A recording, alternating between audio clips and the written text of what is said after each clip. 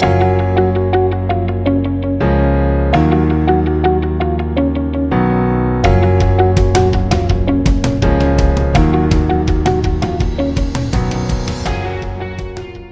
to my video about drawing white fur. White fur is tricky. I know a lot of artists struggle to do so.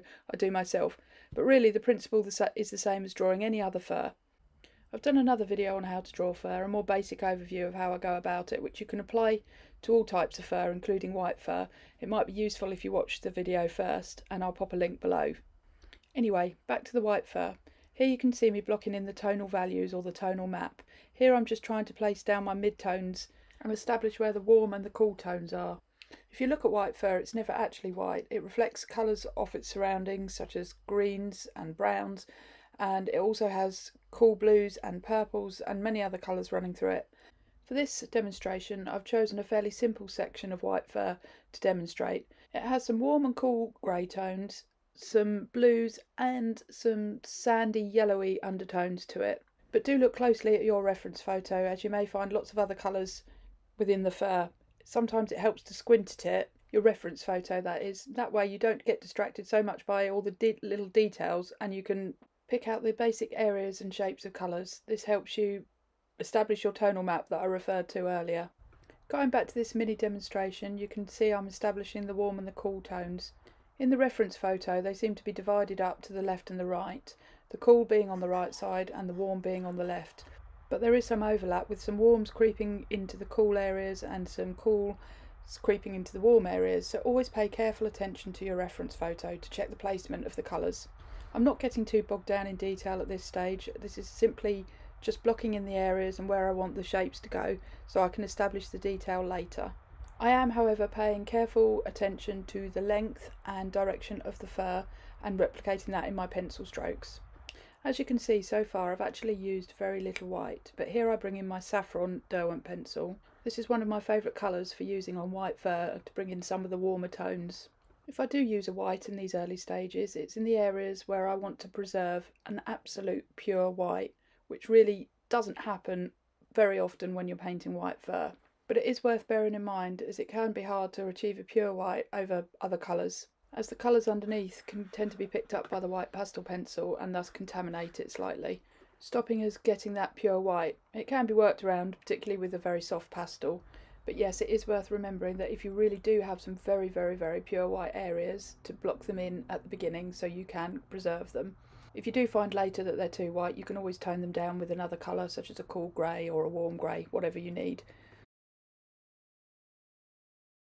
As you can see, I've pretty much finished with my tonal underpainting now, and I'm starting to add in a very little amount of detail, although I'm not getting too bogged down with it at this stage, as the final details will go on in the last layers.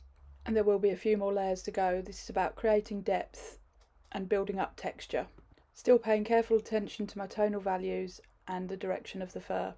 Here you can see me gently dabbing the surface of the pastel with my finger. This is to soften the detail in the layer, so we're ready to start the next layer. This helps us to create depth in our portrait.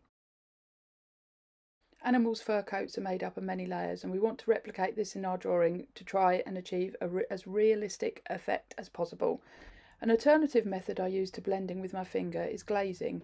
Not only does this help soften the layer below, but it also helps us change the tone.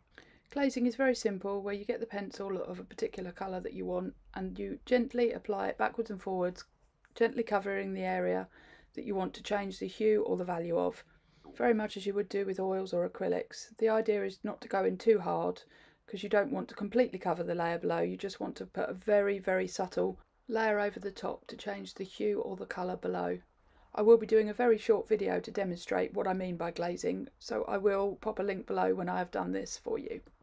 As you've seen, I still haven't really reached for the white much. I've used a mix of warm greys, cool greys, I've even used some blue and some warm ochre yellow colours. As I said before, I picked a fairly simple piece of white fur to draw from, but you may see purples, pinks, greens and many other colours reflected in white fur. I cannot reiterate enough how important it is to pay constant attention to your reference photo for the direction the fur's lying in, for the colours you need, and the placement of the details. It can be easy to get lulled into a false sense of security and think that you know what you need to draw and where things go, but it often isn't the case. Here I'm using my Carbothello white pencil. I'm picking out some of the finer details now as we're getting closer to the finish. But this still isn't the final layer. I'll go in, pick out the highlights, re-establish the darks, pay attention to the detail, and then soften it back and then reapply. Repeating this process until I'm happy with how the fur looks. Looking at my reference photo closely, I may bring in some more colours, or I may not. Here you can see I used the saffron again, and I would use my very cool blue greys for the cool areas, maybe even some blue. Drawing fur takes time and patience, with careful attention to the colours and direction of the fur needed, also not forgetting your values. Paying careful attention to your values and the placement and direction of the fur will make your subject look 3D. If you don't do this, your subject can look strange and out of proportion, and also very flat. You want it to look like your subject is going to leap off the page, or you could reach in and touch them and stroke them. As you can see, I'm using a white Carbothello pencil a lot more now. This is because I'm coming to the final details of the piece. I'm beginning to add the final strands of hair and pick out the highlights where I want them. I don't neglect my shadows and my darker values here either, and I do tend to re-establish them, as you can see now. But with pastels you tend to work dark to light, and the highlights tend to go down last. I'm still softening and pushing back some of those details with the fingers, as I still want to build up some depth and create layers, still more layers to this piece. Now I've picked up my Caran d'Ache white. This is the softest white pastel pencil I have, and if you're going to buy one Caran d'Ache pastel pencil, I really recommend you buy the white. It is absolutely brilliant for picking out the whitest of white highlights, although it still probably isn't as good as a soft pastel stick, but it really helps me define these white bright areas that I want in the final stages.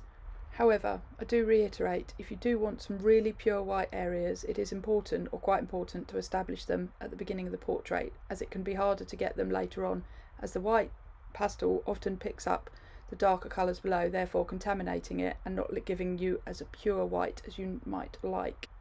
However, I find the Carbothello is a very good pencil for really picking out the highlights if you want to stick to a pastel pencil, or you could get a soft stick like a Schmincke or a Unison to pick out those really bright highlights right at the end.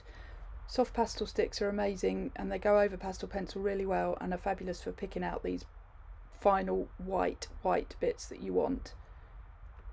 I haven't used them here, as I preserved the whitest bits I wanted right at the beginning, and the Caran d'Ache pencil, white pencil, has been good enough for what I wanted for the final highlights.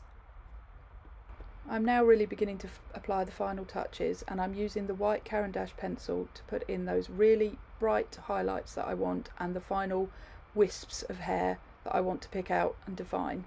Like I say, you could use a soft pastel stick for this if you find that the pencil isn't white enough to do so. And I'm going in, finishing touches, picking out some of the shadows again and softening any areas that I need to, until I've achieved the effect that I want and I'm completely happy with the finished piece.